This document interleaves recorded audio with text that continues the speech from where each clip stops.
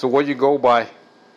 All right, man. I go by Smilee with the double E. You know what I mean? SMILEE. That's what I go by.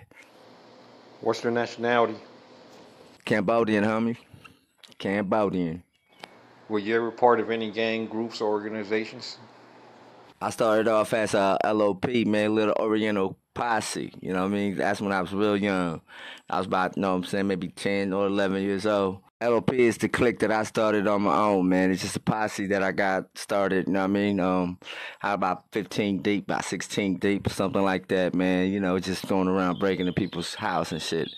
But then I got into a gang at the age of say 15. I was 15 years old. That time I turned into TRG, you know what I mean? Turned Rascal Gang from 6th Street, you know what I mean? 6th Street, man. Fresno, California, North Side, 6th Street, Sin City. So what made you join Tiny Rascals gang? Growing up in the hood, homie, you know what I'm saying? I came from Santa Ana, California, from Mini Street, man. I wasn't banging though, but you know, Mama didn't think I was gonna last over there and shit as a nice guy or as a pip kid. You feel me? But then all of a sudden she moved to Fresno. When I went to Fresno, man, you know it's all the same, man. You know, different. You know what I mean? So I'm growing up in the hood. People trying to test me out and stuff. I know you're out right now, but what were you incarcerated for? Yeah, I was incarcerated for shooting into having a dwelling, man. That's it. You know what I mean? Just like they call it a drive-by shooting. But you know, anyways, man, I was just a part of that. But I didn't do that though. I got deported for something I didn't do, but I just didn't say nothing. Feel me? I was just there at the time. And how long was your sentence? I did 3 years, man. I did 3 years in the pen in Soledad State Prison, and I did another 2 years in INS, man, waiting for deportation. All right, when you first got sentenced, how you feel about it? And when you first went to prison, hit the main line, what was your mentality? My mentality is Tiny Rascal Gang, homie. That's all it is. I went to the county jail the first time, and it's Tiny Rascal Gang on mine. That's it. You know what I mean? And then when I went to prison, I still got the same mentality, man. Straight command pride, man. Asian pride, you know what I'm saying? Shit, we gonna ride till the wheel fall off. That's what it was. That's what the mentality was about, man. It's all gangsterism, man. That's all it is. We went over there, ain't scared of nobody, man. You know how us Asian people, man. We go in, whatever we are, we going in like just like that, man. I feel nothing about it, man. I feel like, man, this is a crime that I'm saying whatever happened, it happens, man. I'm not gonna snitch. I'm not gonna say no names. I'm just gonna do my time. And then when I go hit the main line, man, it's the same thing. I'm thinking about, you know what I'm saying, maybe they got us on the green light. Well, that time they got TRG on the green light. That's my mentality was like to stay protected, you know what I'm saying? To stay to my people, you know what I mean? I ain't trying to trust nobody else in prison, man. Because, you know, I don't know who to trust and who not to trust because I came from YA. When I went to prison, man, I'm a YA baby. They know that. They know I'm ready to go down, man. I'm ready to do some shit. I'm ready to shank somebody up or I'm ready to beat somebody's ass. That's all I was feeling, man. It's like, man, I got to earn my stripes. I got to get my respect, you know what I mean? That's all it was. My mentality was way different from a lot of people in prison because they telling me, like, youngster, you don't come over here, man, doing that YA mentality shit, man. It ain't no gladiator school. Because when I went to prison, man, they thought I was going to do some damage, but then, you know, they telling me to calm down. So I calmed down. You know, I didn't know that. I thought people were going to rush me like I was in YA. It isn't YA, man. You know, man, I went through YA first, man. I went through YA. First time I got caught for something, man, I went to YA, man, for gun charges and stuff like that, man. You know what I mean? And then 211 and stuff like that. You feel me? You know, GTA, most of all that shit, man. And I went to YA, man. We was gonna get down, homie. Anybody that's enemy, they gonna fight. We gonna fight. We gonna fucking line them up. Before you got deported to Cambodia, have you ever been there before? And when you got there, how you feel about it? Nah, man. The only time I've been in Cambodia is when I went, you know what I'm saying, from straight killing field, man. Straight killing field, straight to the States and shit. I ain't never been back since they deported me. You know what I mean? They deported me back, man. You know what I mean? That's the only time I've been back in Cambodia is the day they deported me. And I'm like, shit, you know what I mean? They was gonna be about to blindfold me, they gonna kill me or something. That's what I was thinking. That's what was going through my mind, you feel me? I didn't know, man. I didn't know Cambodia was all right and shit. You know what I mean? Sometimes it's just that you don't got families over here, so your mind's gonna boggle. Your brain's gonna start thinking about other stupid shit, you know what I mean? I don't know.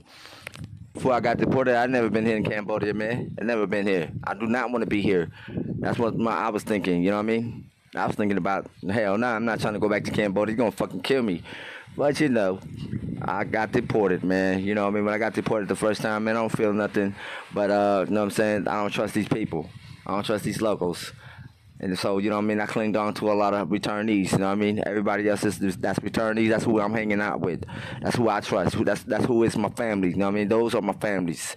That's what I'm thinking. Every deported that comes around me, that's families. That's what I was thinking when I first got here, homie. So how is Cambodia for you right now, bro? If you don't mind me asking. Cambodia for me right now, it's, I think it's a little cool because I got a little piece of land right now. I'm trying to develop that shit, but no cash. Can't get no job due to COVID-19 shit, man. You know that shit right now is fucking everything up, man. It's causing a motherfucking economic crisis and shit. COVID-19 is fucking everybody up in the world right now. At the same time, I am too. You know, I'm living in Cambodia at the same time right now, fucked up. Now, me and Curly up in the mountains right now. We in the jungle. You know what I'm saying? We don't even have street lights, man. We don't have no telephone poles, nothing like that. We don't got no electricity lines. We don't got nothing out here. We just using solar panels, man. We living off solar panels. We living off generators. We living off gas. You know what I'm saying? And but at the same time, we got plants and stuff like that, you know, trying to do some livestock and stuff like that, but we broke as hell. Yeah, we broke as hell, man. We getting a little bit of support from the homies and stuff like that, trying to do things, Jay. I hear you, bro. So what you gotta say to these youngsters that's thinking about joining gangs and stuff? All I say to the youngsters, man, take care of your family, homie. Don't be like me. Don't go through what I go through. You know what I mean? It ain't cool. You know what I'm saying? You don't wanna be in prison jacking off and shit, man. When you got families at home and kids at home, you got, you know what I'm saying, you got responsibility, man. You know what I mean? You got a 9-to-5 job, man. You might as well just take it seriously. You know what I mean? And do whatever you gotta do, man, to save your families, you know what I mean? To get your families right. You know what I mean? Then you can think about me. Then you can think about others, you know what I mean? At first, man, your priority is your family, man. Your family comes first. Believe that. What I think about the youngsters that's thinking about joining gangs, check this out, man. If you think about joining gangs, think again, homie. Think again. You're already in the gang. You know what I mean? If you're Asian, if you whatever, man. If you human beings, you're already in the gang, man. We're all in the gang together in poverty, man. We're all in the gang that's being used. You know what I mean? We're all in the gang that's struggling. That's going through life every day, the same thing, man, same thing. We're all just one gang, you know what I'm saying? You ain't got to represent no in particular gang or whatever, you know what I mean? Shit, man. Think about yourself in a group. Think about yourself in a group of family that you love. Your families, homie. Your families.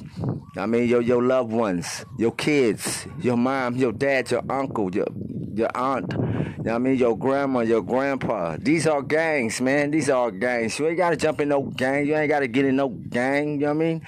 But if you're going to get in the gang, you better jump in and get in the gang, man. You better get in TRG, man. Play boys. You know what I'm saying? That's my gang, though, man. I always gonna want somebody to be in my gang, because my gang, we trying to do some positive movement right now, man.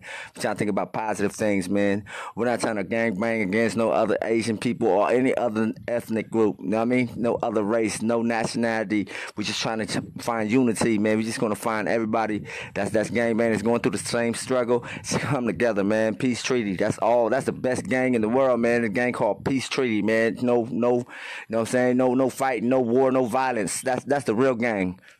But I appreciate them banging that gang, you know what I mean? I appreciate them my cliques too. My Playboys clique, man. You know what I mean? When I got into TRG and I started my Playboys clique, my clique got deep, man, since 1997, you feel me? I got out of YA before I went to prison, before I got deported. You know what I'm saying? That's my clique. I'm the founder of the Playboys, and it's always gonna be like that, man. Everybody that's from Tiny Rascals gang throwing up that Playboy sign, that's my clique, man. You know what I mean? I appreciate them banging that shit, but at the same time, take care of your family, peeps. I see my homeboys on videos, you know what I'm saying, like right now, you know what I'm saying, they coming out with videos throwing up, you know what I'm saying, whatever, the hood and the clique and all that stuff, and at the same time, you know me, making money off of rapping and stuff like that, entertainment business and stuff like that, shows, man, do that thing, man, it's better than shooting people up, you feel me? You don't want to go to prison, little G, little homeboys, you know what I'm saying, that's Playboys type shit, man, just do that shit, man, get your money the right way, from the media or something. Don't go around trying to shoot somebody up, you know what I'm saying, for real and shit, and end up in prison.